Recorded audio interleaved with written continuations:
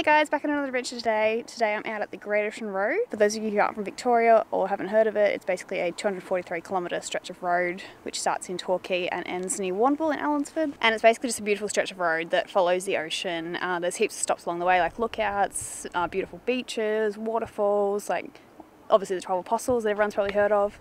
So heaps of things to see and do. So I started this morning out in Torquay. I didn't vlog because I've been there before. I didn't want to spend too much time. So I just stopped at Bells Beach, but there wasn't much happening there. So just come out now to Split Point Lighthouse, which is in Aireys Inlet. And I'll show you around here. So it's just a short walk to the lighthouse here. It stands out from a mile away. It's so tall and got the bright red top on it.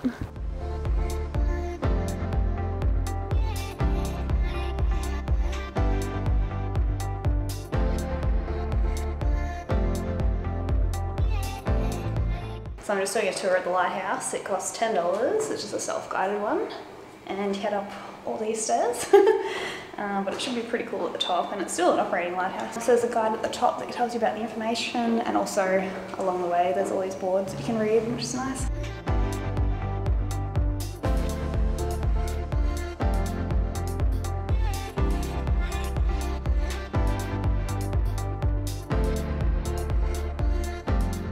And these are some of the flags that the ships would use to communicate with land or other ships. I made it. Pretty awesome view from the top here. It's beautiful.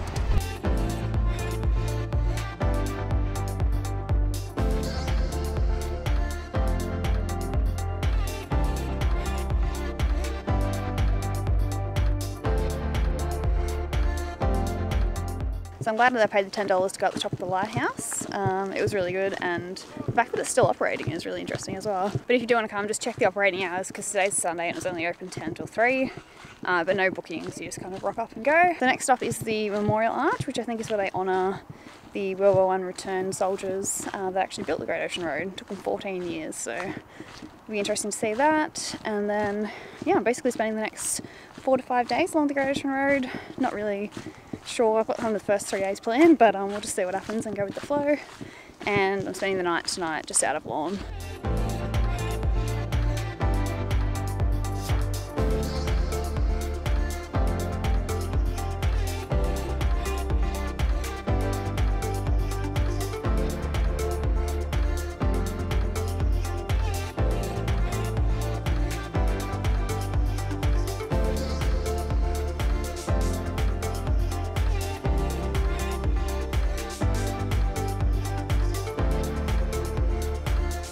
So now I'm just out at Erskine Falls, just out of Lorne. As you can probably hear in the background, it's a pretty loud waterfall, so I think there's a lot of water rushing at the moment, which is good because it's obviously winter. So yeah, we'll go have a look. It's not a very long walk. There's 2 platforms, like the lower and the upper. But yeah, they're both very short walks.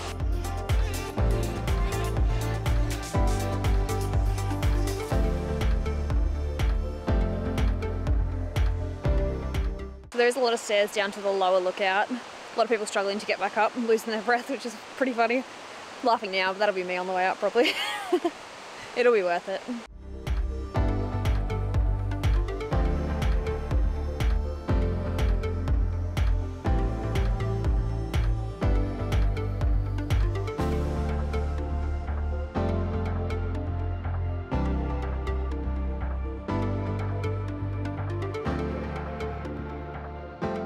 So Erskine Falls is beautiful, definitely worth a stop, and definitely go to both lookouts. The bottom one is probably better, but it's obviously a bit more of a walk, and the stairs coming up are a bit of a killer. But no, it's not that bad at all. And it took like, what, 5-10 minutes probably to get down there, 5 minutes if that. Very busy. I think it's a very popular one, probably because it's so close to Lorne, and yeah, you don't have to walk far to get there, but if you can, probably go early morning or later at night when there's less people. And just a side note for anyone else wanting to come and visit, the road down is very steep and there's a sign saying like you can't come down towing caravans and that sort of thing, so just be mindful of that. So next stop, I think I'm going to go try and find Teddy's Lookout. I'm pretty sure it's pretty close, which should be a good view of the coast. Alright, so I found Teddy's Lookout. It was only like a 10-minute drive from Erskine Falls. And there's actually tracks to 3 different lookouts here if you want to do a walk, which is cool. But I think today I am just going to do Teddy's Lookout.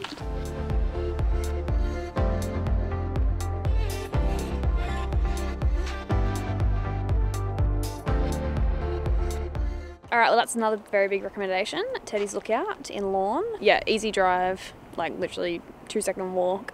And it just shows you like the actual road winding around the edge of the cliffs, and it's really beautiful just to show like, yeah, what the Great Ocean Road is like, and that you're driving, you know, next to the sea the whole time. So I'm just gonna head back to the car now and figure out what I'm doing next. I had a whole list of like all these waterfall walks to do and stuff today, but you know, they all take time and a lot of them are longer walks, and I've just spent longer kind of enjoying it and taking it slow today. So I definitely won't be doing all those walks, and it's already like 3 o'clock, and obviously it's winter, so no daylight saving, so it's going to be dark at like 5 o'clock. And in case you hadn't already noticed, Matt is not with me on this trip. I'm doing a solo trip. He is working, unfortunately.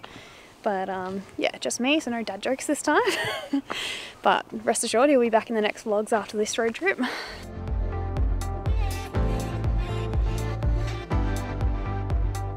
Alright, so I decided I would come set up my tent. I'm staying at a caravan park or holiday park tonight. It's the Cumberland River Holiday Park, and it's beautiful. I was looking at ones in Lorne and they're just kind of like, you know, in town, small sites, crammed in next to each other. And then I saw this one, they have beautiful like river sites. You can probably hear it behind me and see it. But yeah, it's absolutely stunning. It was $30 a night for an unpowered site. So I mean, you keep staying places like this, it's gonna add up, but I'm only doing it a couple of nights. Gonna stay in some Parks Victoria campsites a couple of nights, and then stay in some accommodation a couple of nights. So just change it up, and yeah. So I'll show you now. I'm just gonna set up my tent and then head off and watch the sunset somewhere. I'm either gonna head back to Teddy's Lookout or up to Mount Defiance. I am yet to decide. But they're all probably gonna be facing the wrong way because obviously sunset's in the west and these kind of look out to the east. So I will probably go to one for sunset tonight and one for sunrise in the morning and see how we go. So this is my beautiful little campsite. Look at this. How pretty. And there is literally no one here. So another great tip, if you're gonna do the Great Ocean Road and you don't care about like swimming and like spending time at the beaches all that much, come in winter because there is literally no one here. So I'm just gonna set up, I've got a hiking tent. I've just put down a tarp because it is kind of muddy here. And I'll just make it easier to clean and keep dry.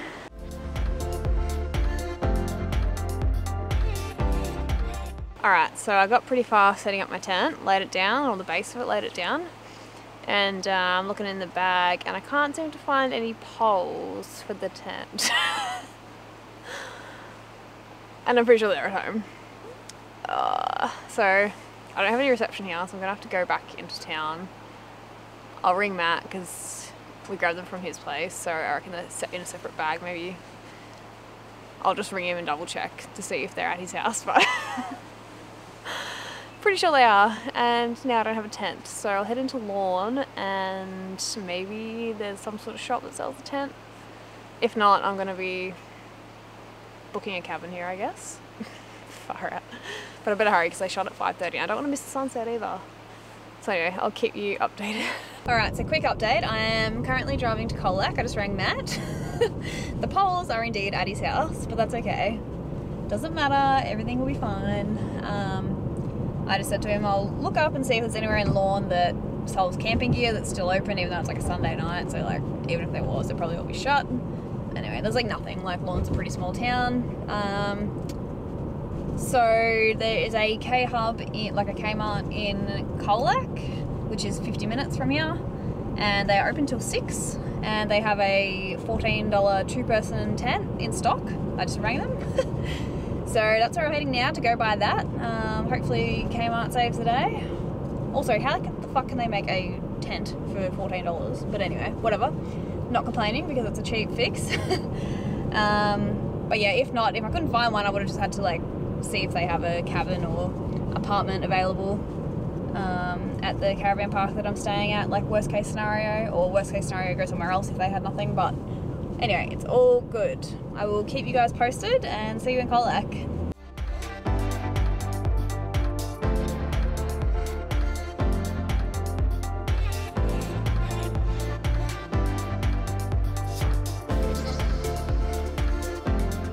Alright, so Kmart came through with the goods.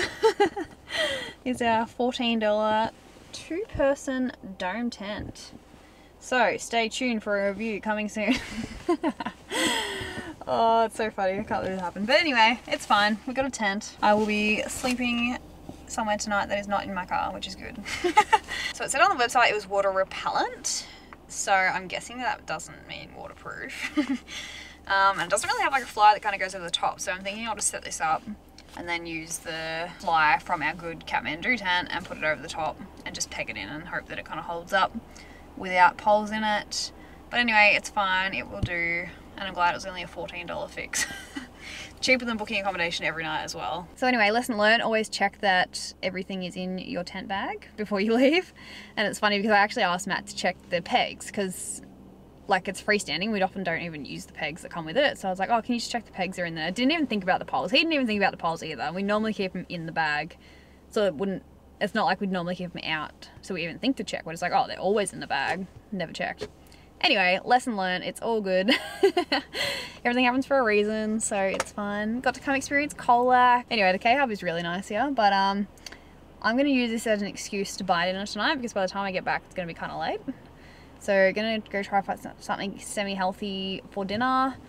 Might fill up with fuel also because it's cheaper here than on the Great Ocean Road, and then head back and make the most of my beautiful campsite. So it was really nice being able to hear the ocean and the river flowing last night, and just super peaceful. Like, I know it's winter, but there's only 2 other like couples or families camping, so I was like completely by myself, which was nice and quiet, and it's just beautiful. I love this like rock wall behind me, amazing. And I wish I had time to hike up to Castle Rock, but next time, add it to the list of things that I don't have time for this time.